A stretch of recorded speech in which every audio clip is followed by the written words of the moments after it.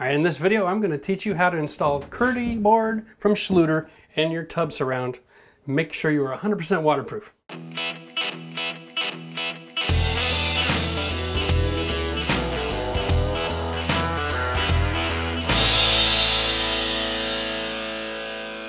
Okay, so in the building world today, we've got a lot of different materials available for building and waterproofing a shower. I believe in one of our previous videos, we showed you how to use just regular drywall and use the Kerdi membrane, that orange mat, and cement that on the walls and create your seal for waterproofing. But in this video today, we're going to show you a little different system because Kerdi makes its own wall panel. And this is 1/2 inch thick. It's a polystyrene. It's got the waterproof membrane on it, and it just reduces everything down into one step. One of the benefits of this board is that you can actually use it to create your own custom niche, and you can cut the hole after you've installed your wall while you're tiling to create that shelf right on the grout line. We're not doing that in this particular project. We'll do that again some other time for you. Today we're just covering how to install it and the basics of it. So this stuff comes in 3 foot by 5 foot panels or 4 by 8 foot sheets. I've double checked. It's available at both of the major building stores. The only downside is neither of them carry the Kerdi Fix caulking. So if you download the instructions or look online for how to do this properly, you're going to be disappointed. They do not carry the caulking. I'm not exactly sure why. It's not exactly needed, but we'll leave that to Schluter to answer that question. So what I've done is I've just pre-cut my panel. I prefer to buy 3 4 by 8 foot sheets. And because when I do the math, I have a 5 foot and then a 3 foot, a 5 foot and a 3 foot, and then control wall. So that's 3 panels. It's nice and simple, and I never have an issue. If I buy the 3 foot by 5 foot, I've got to buy 3 sheets just for this wall, because usually this wall is 6 feet and change, and that's maddening. All right, now here's the deal. This board is cut at 5 feet, and my hole is a little bit bigger, and that's fine. They come with hardware, this wonderful little clip system, and that clip right there has got teeth in it, okay? And so what happens is you put it on the polystyrene, you press it in, the screw goes in the middle, into the stud, and then you screw it until there's a depression, all right? And the way this works is that depression gets filled with cement and a waterproofing membrane layer, little 2 by 2 square, and that is the entire system. As soon as you put that on, this is built like a submarine. It can go 10 stories beneath the ocean's level and no water is going to get in there. Now these clips are supposed to be installed every 12 inches on the stud, every 16 inches apart. Your bathroom may or may not be framed like that exactly. Not to worry, it's a very rigid board, so you can get away with a little bit of slack. Now, in our particular case, our framing is quite odd because we are back-to-back showers here. So I'm going to have a larger cavity. So I'm going to take advantage of this stud even though it's really quite close. Oh, love the Phillips screws. Because these boards have got these wonderful grid lines on them, and we're just doing a substrate, nothing has to be exactly perfect, it makes life really easy. I can actually put that board there, eyeball it, mark my spot, and I can just cut the whole board without any straight lines. All right. Breaks a lot like drywall, and it just has another membrane on the back that's very similar without the lines. So you just cut it and then you shave it.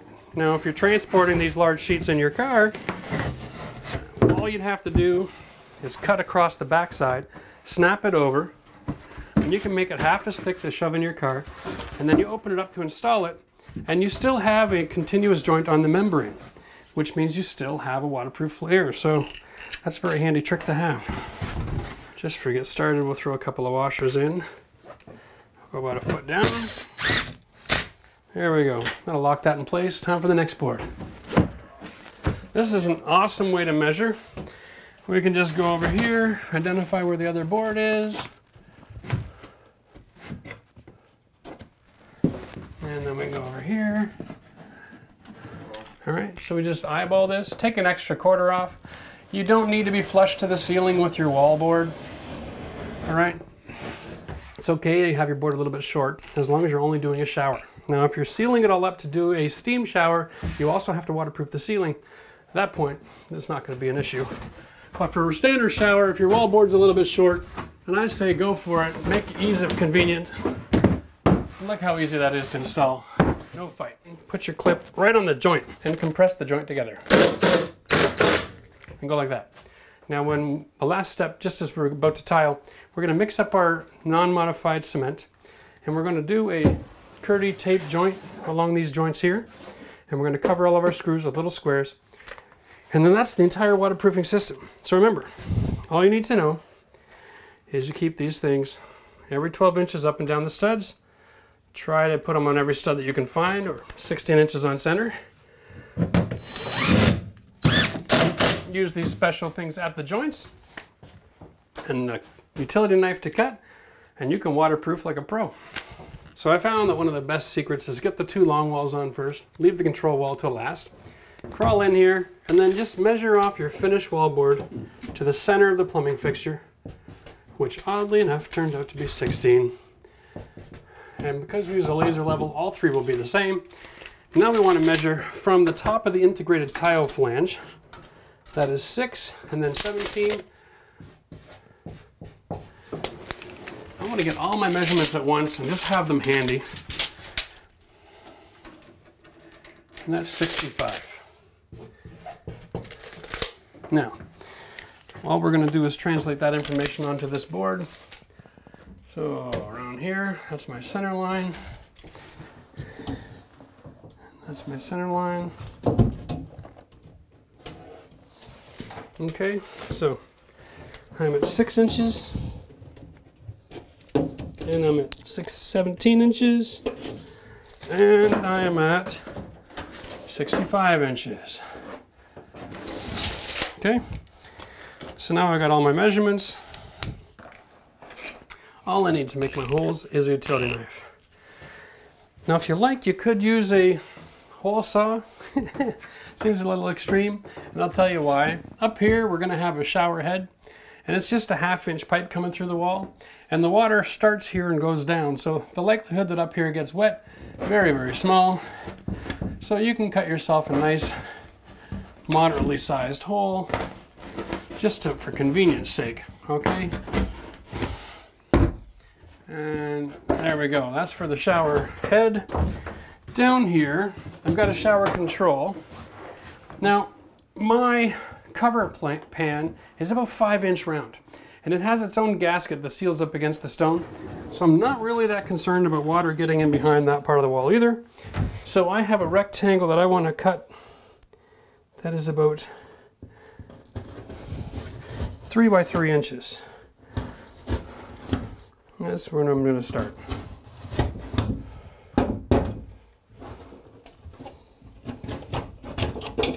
Okay, and then for the tub spout, of course, same thing. It's just a 1/2 inch piece of copper. And so just to help make it simple, I'm going to cut about a 1 inch hole.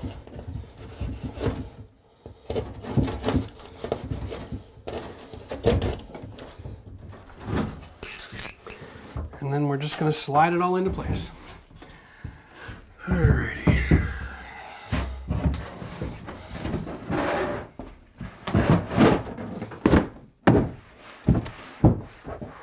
Okay. Now the secret here to knowing where your wood is you go down to your tub and you just look for the screws, because that's not just attaching your tub, that's marking it. Alright? And that is how you know where your stud is. So I only have a screw here and here. I'm going to fill those 2 lines. I'm going to screw the outside edge as well. But because the old drywall is sticking out a little bit, I'm going to take a minute with my utility knife and cut that back before I close it up. And tighten it up till it dimples. There you go. So now all I have to do is go along, finish all of my screws every 12 and 16, and I have to cut a couple little strips to go beside the tub down to the floor. Oddly enough, that is the one part of the bathroom that seems to rot out the fastest. It's the most important. So make sure you keep some spare material around just for that position. And once we mix up the cement, we'll show you how to waterproof this. So here we are, we got all of our board installed now. It's all the clips are in. You can see where we use the clips on the joints, so you can kill 2 birds with 1 stone. The only thing that's really left to do is to finish the waterproofing process by closing up these joints so that they're waterproof. Now, if you're not familiar with the Schluter product, this is their joint tape. It's kind of similar to doing drywall. Really, we're going to just cover it over. Now, you need to use the right kind of cement. And so with anything that's waterproof, it means it resists water. I want to use a product that is going to get harder and harder and harder over time the longer it stays wet. So since the water isn't going to get absorbed into the wall, I use a non-modified cement, which is old-fashioned for cement.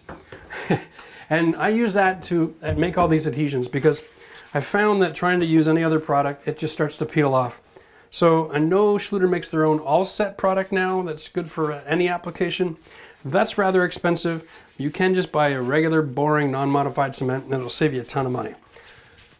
Really simple. This stuff is actually, it is a plastic, it's a woven cloth, but it's difficult to cut with a utility knife, so be really careful. You're actually better to use scissors when working with this kind of stuff. And of course, if you need to know how to mix cement, you can check out some of our other videos we've done on the Schluter waterproofing system and tile videos as well. Now, let's get into this. This is really kind of straightforward. I'm going to actually demonstrate back here. Now, I installed this board a little bit shy on purpose, okay, as a demonstration. This is not meant to be rocket science. Really, we're just going to put this membrane up to the ceiling and we're going to just physically measure it right down to where it overlaps right down to the top. And like I said, this stuff is a little tricky to cut, yeah? So you might want to use some scissors. And the idea here is that we install this. We want to have it come down over top of the integrated tile flange, all right? So that our waterproofing goes right down and diverts everything right down to the tub deck and then into the tub if any water gets in behind the wall. So just as a note, if you're buying this stuff at the local building store and you don't want to spend a lot of money on tools, you can just use your regular 4-inch knife. Just apply it pretty liberally and don't try to squeeze it out when you're putting it on.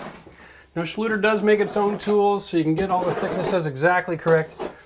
But honestly, as long as you're just a little liberal with this, you'll be just fine. Now, you take your membrane cloth and you fold it over in half and just run it off the tub a couple of times. And that is a great way to put a seam on that cloth, and it'll aid in the installation so you're not fighting with it the whole time. You put it into the corner. Then you can just place that in there. Bam.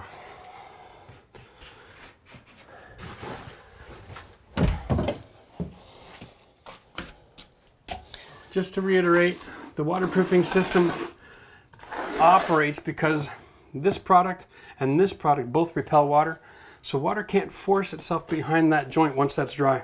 There's just not enough space for water to get a foothold. And they've tested this stuff out something like 4 stories beneath the ocean floor and the amount of pressure it takes to force water through that joint. And since we're not in the ocean, we'll be fine. So the recommendation from Schluter, of course, is to have about a 2-inch overlay. This tape is 4 inches wide. And there we go, that's installed. Now that joint is completely waterproof. So butt joints are pretty much the same. Of course, you're gonna make a mess with this stuff, so don't worry about it. You can clean it up later. Again, you wanna have a 2-inch overlap over there. There we go. Okay.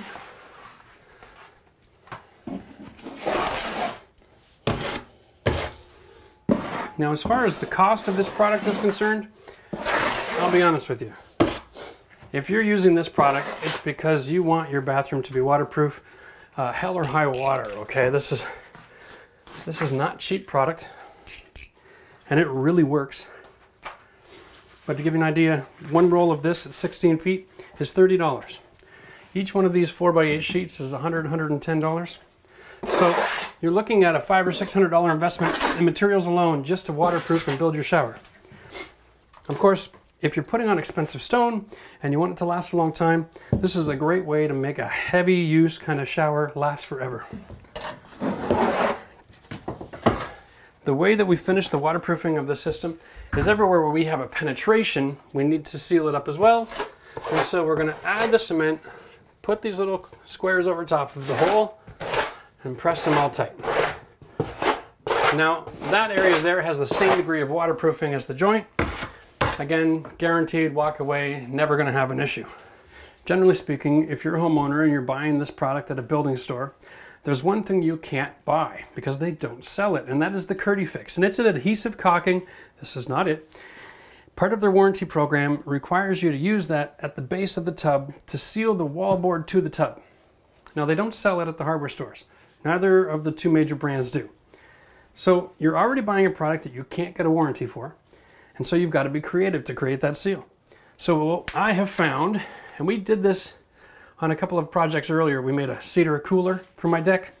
We're using the Lepage 2-in-1 Seal and Bond. This is made for interior use, so the fumes aren't very terrible, and you can use this to seal up your gap at the tub. There's another way you can do this. You can also cheat and seal up these holes. You're gonna love this. Now, this doesn't dry very fast, so if you use it, you need to give it a couple hours to dry. But I'll give you an example of what happens here. One tube of caulking is $9. One sheet of this is 30 bucks plus cement and plus. Sealed, waterproof. I don't know about you, but if I wasn't in a hurry, I would do this all day long. Come back and tile tomorrow. Because the design is made for a 2-inch overlap at 40 feet below sea level, since we're only waterproofing something on the back of a shower, you don't have to be all that concerned with the math. If you're even close, as long as that hole is covered, even by 1/4 of an inch, I'm telling you right now, you're not going to have a problem, so don't get all paranoid about it. So since you don't have any Kerdi-Fix and you've got to find a creative way to solve this problem, you could use the membrane right over under the tub, or you can just take your caulking here. And this is of course a special material that'll bond to just about anything. And you can just run a nice thick bead along the bottom. Okay. Bam. And then just smooth it out with your thumb a little bit. Get a little pressure in there so you know it bonded all around the corners. You can do up the side as well. There we go. That's about all you need to know for waterproofing a shower with the Schluter system wallboard and the Kerdi-Strip. If you like this kind of video, give it a thumbs up. If you haven't subscribed to the channel, do so. And if you have questions about why I did the way I did it, you know, I always ask that below. We answer those questions every single day. We're happy to do so.